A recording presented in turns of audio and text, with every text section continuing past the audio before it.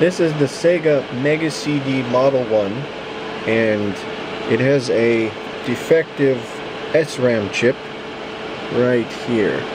So the system is not saving, it will not erase or reformat, and you can't run some games like Sonic the Hedgehog CD because you can't format.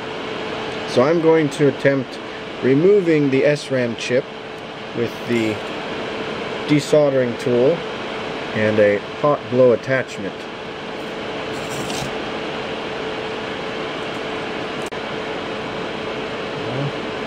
It's going all the way up to 500 degrees Celsius.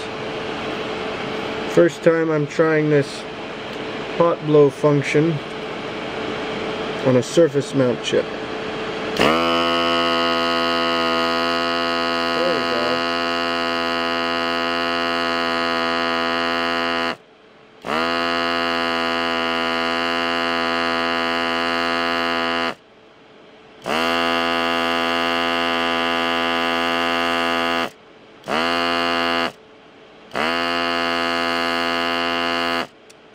And it's off.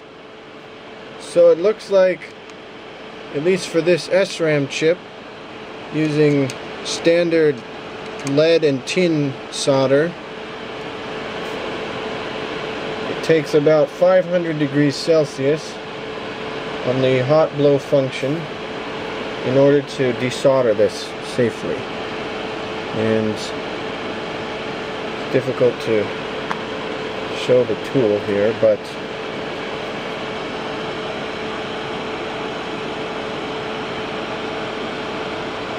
it's a SC7000Z made by Denon.